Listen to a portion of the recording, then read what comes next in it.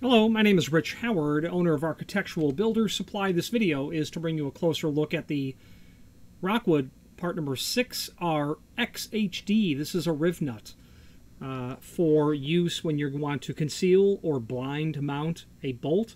Rockwood pull handle can be prepped for a 3/8 bolt somehow, some way. They'll be prepped for a 3/8 bolt. You might have a need for a Rivnut, depending on what the application is or what exactly it is that you might be trying to do. What I mean by that is they do not have a blind or a concealed surface mount where it takes a 3/8 bolt. So what you might end up needing to do is to come up with some deployment of fastener that will allow you to mitigate damage on a door. And what I mean is, I have a client who has a pull handle, 8-inch center to center, offset pull handle, and someone's managed to really pull the handle off the door, and it was a 5/16 Rivnut sort of installation that's there. Well, going back in with a 5/16 won't work because there's damage to the hole itself. So what you might come up with is a way to use the next largest size as a Rivnut and then manufacture some sort of bolt to go into the back of the handle after you've worked the mounting post, meaning you might have to drill into it to make that a little bit larger, whatever the case might be. We have a lot of ingenious customers, and they have very strong imaginations when it comes to solving problems, and this video is showing you one of those pieces that could be used to solve a problem, is what this Rivnut is. Now, this Rivnut is the type of fastener that you do the following. You drill a hole. You put that into the hole. Okay. You run your 3/8 bolt, and you'll see the threads are deep down into the well there. They come up right through the back. And when you tighten the bolt, it's going to force the back side to come to the front side. It's going to crush in, allowing you to sandwich that over the wall thickness of the material that you're drilling through. That's how a Rivnut works. Okay. It's not, in my opinion, preferred or ideal in terms of a method of mounting. Through bolting it is always the most secure, but there are instances when you can't through bolt it. Either you have hardware in the way that you literally can't drill a hole through, or you have a client who says, I don't want to see the head of the bolt on the interior side or the opposite side of the doors. A very common sort of request from a client, even though it doesn't serve, in my opinion, their long-term interest best. As is the case here. But this pull handle, it was vandalized. Someone really just pulled on it. And these, by looks of the pull handle and how corroded or patinaed it is, looks like it's been there for quite a while. That corrosion or patina did not happen overnight. Let's go over some dimensional properties of this Rivnut. Overall length, 0.742. The outside diameter of the face, 0.674. The diameter of the body, 0.528. Thickness of the head, 0.044. 0.044 is the thickness of that head. Okay. Now let's switch to the screen view and let's take a closer look at some supporting information. If you are enjoying this video, please click thumbs up or like, and also please consider subscribing to our channel. Let's move on to the rest of the video. Here is the item that we are indeed looking at. That's the Rivnut. Profile or side view, cross-section perhaps. The front end, and then the back end.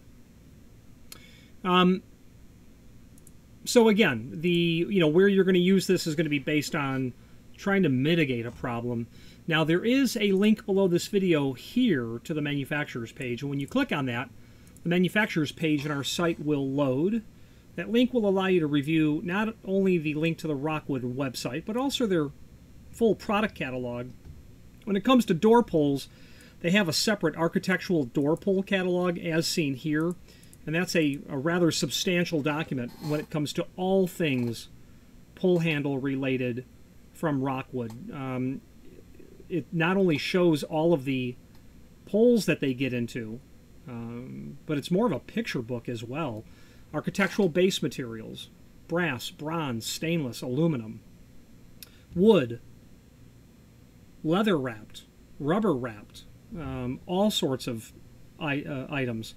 There was a press release from Assa Abloy maybe 18 months ago, maybe in the year 2019, and they said You know, listen, if you've got a pen and a napkin, sketch out your idea and send it to us. We'll quote it. And that is the case, especially with Rockwood. They have they have eagerness to quote special projects. They're exceptional when it comes to that. If they've got the machinery to make it, they're going to price it, and they do a really good job at that willingness to do so. They've got moxie, those kids over there, is how one might say. Great option. Anyway, this 6RXHD Rivnut might come into play in what you're trying to do. This link is seen here is the one I wanted to show you. Kit parts, mounting kit parts master table. In this document, it goes over all things mounting hardware for poles and the different mount types as well. The individual bolt packages are in the end of the catalog, is where this is. Okay. Machine bolts, through bolts. Now, if I had said earlier, Rockwood does not have a mount bolt, a threaded bolt that is 3/8. Their 3/8 is going to come in when they are doing a spanner style, a back-to-back spanner style, or they're doing a heavy-duty through bolt for glass or for typical, you know, aluminum, wood, hollow metal doors. So they don't have just a cone bolt or a double cone bolt for a 3/8.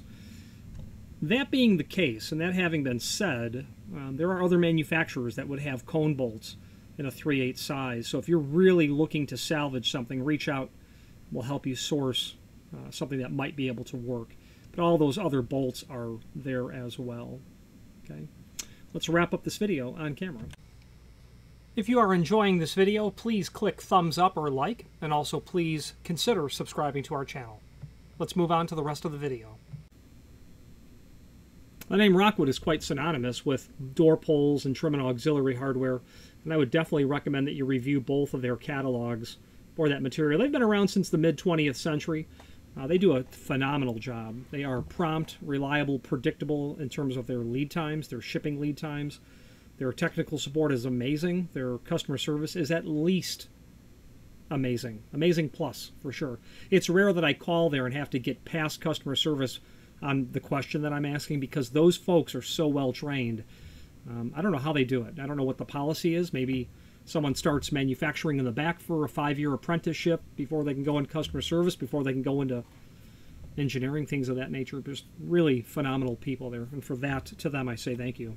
Any questions on the 6RXHD Rivnut only, or any other Rockwood product, please feel free to reach out to us. By the way, this is 18/8 stainless. These are made in different base materials: steel, aluminum, stainless. We have the stainless steel available because it's the most corrosion-resistant material. You know, and you're repairing something, it's surface concealed. Why use something that has a material science that would be inferior to this? So there you go. Any questions on this or any other Rockwood product, please feel free to reach out to us. Another thing that I realized that I didn't tell you, that we have to tell you first, the drill size for this, I did not indicate. You're going to drill a 17/32 of an inch hole for this item. Okay. You know what, let's switch back to the screen view and take a closer look at the technical drawing. If you are enjoying this video, please click thumbs up or like, and also please consider subscribing to our channel. Let's move on to the rest of the video. I apologize for neglecting to show this earlier. All the dimensional properties beyond what I've shown. Material thickness, 0.027 to 0.15 inch, and it's going to end up looking like that, your material thickness. And that's going to be clearly for your aluminum storefront, for your hollow metal doors. I wouldn't say this would be superior to not only to a through bolt, but also a drilled and tapped installation. If you had adequate reinforcing, you drilled and tapped to that adequate reinforcing, the pull handle should do pretty well. All right, now let's wrap it up on camera. If you are enjoying this video, please click thumbs up or like, and also please consider subscribing to our channel. Let's move on to the rest of the video. There you are, a final look at this item. And again, to reinforce the earlier comment about customization, if you want to deviate in finish and size, you want something to do something else, I've had Rockwood do lots of things, quite frankly, that other people, they probably can do, but there is a lack of willingness to do it. I've had Rockwood manufacture for me 2 instances. Rixson, a sister company to Rockwood, manufactured their 901 series electric deadbolts. These are really unusual electric deadbolts because of the size. They were abnormally large. It's just a bolt that shoots out of the body, and it's controlled electrically. I've got a client on the West Coast whose end user, their client, has these installed. So we can buy electric deadbolts. Those are easy. I happen to like a particular company also on the West Coast that I like to use. The problem is their faceplate was an inch shorter and a quarter inch narrower, I think, or maybe a half inch, I forget. I mean, this Rockwood 901, pardon me, the Rixson 901 is a big unit. Hollow metal frames. The reinforcements are welded in. Everything's set, can't be modified. The doors are fire rated, can't be modified in the field. Brought in this electric deadbolt that has multiple holes in it.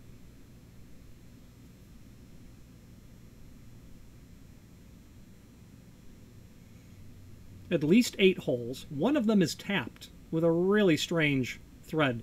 3/4 27 is the thread type on this. That's for the ball switch that's in it.